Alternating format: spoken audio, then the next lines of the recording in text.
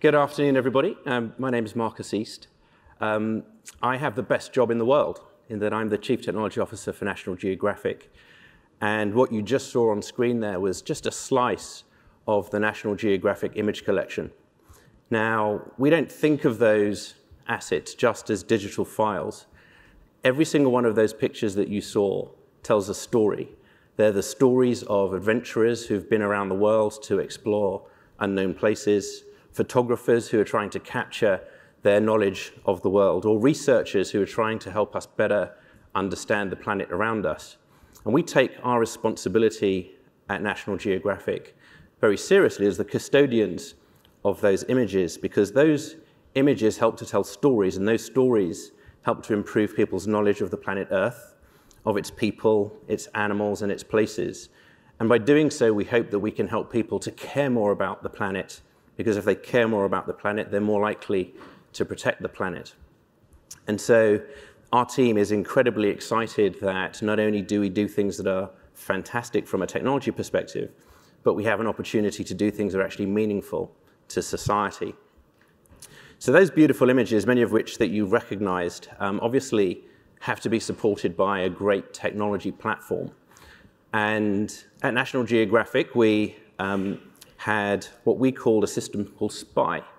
And SPY was effectively the home for these wonderful images. It had roughly 17 terabytes of data, housing 2 million iconic images that have really helped over the last 130 years to shape the narrative coming out of National Geographic. It probably won't surprise you to hear, though, that over the last 20 years, the team that's responsible for running our image collection had built, they would describe it as lovingly hand-built, an application in Java that was, over a period of 20 years, iterated upon. We discovered there was not much documentation, unfortunately. I'm sure that's a situation that none of you have ever experienced before. It was hosted on-premise, and it was managed by an operations team without technical oversight. And from my perspective, when I first joined National Geographic 2 years ago, it was obvious to me that it had what we describe as a suboptimal information security posture. Now, that's a situation that was clearly not acceptable to us. And interestingly, that system that was housing the crown jewels of National Geographic found itself under intense scrutiny. And our VP of Information Security came to me and she said, "Marcus, I think we have a bit of a problem. This system is not really fit for purpose. In terms of the legacy that we're protecting, we need to do something about this." And we unfortunately took the decision to take that system offline. And we worked with the business team to come up with a solution. We helped them to remediate the issues. And after many, many months of this, we realized that this was actually not going to work. And we had to take some drastic action. Our CEO came to my office and said, "Marcus, we need to do something here. I'd like your team to take responsibility for this." And this was in November of 2018. "Your team has to take responsibility for this, has to fix this application and get it back online." And as he was leaving my office, and he said, "And by the way, it must be up by January 2019. So that's obviously not something that you ever want to hear. We had a situation where the crown jewels of our organization were in a system that needed help. We had a very limited time in which to do something. And the thing that was driving the need to do something was what we call our Storytellers Summit, where all of the famous photographers that tell these National Geographic stories around the world were coming to Washington, DC, to National Geographic headquarters in order to celebrate photography. And obviously that was not going to be a great story if we didn't have the archive up and running. The good news is we like a challenge in the product and technology function at National Geographic. In fact, two of my colleagues here, Melissa Wiley, our VP of Digital Products, and Mike Debnam, our VP of Engineering, huddled with me in my office and we said, "All right, what are we going to do here in order to resolve this problem?" We didn't have much time. We were familiar with the cloud. We had spent a lot of time working on a migration to the cloud, but we realized that this needed to be something special, something more. We decided to reach out to our friends at Google Cloud. And the reason that we did that was not just because we felt that they had incredible technology and a great solution to the problems that we were facing, but we felt there was an alignment of values. In our conversations with them, we understood that they cared as much about the environment as we do. Things like sustainability were things that they talked about when proposing to us using Google Cloud as a possible platform. And we then set about, just before Thanksgiving, the process of putting this incredibly valuable archive back online.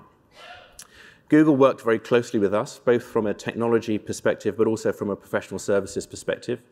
We introduced a third party called Globant, and in fact, that was Google's suggestion. We already had an existing relationship with Globant, so we were very happy to work with them. And you can imagine what the next 8 weeks was like, with a team of people working around the clock to take this legacy application, to move it into Google Cloud, to protect it. In this case, we used technologies from both Okta and Akamai to protect access to that application. And we were able to get it up and running in time for the Storyteller Summit. Now, that's not something that we would necessarily want to do again.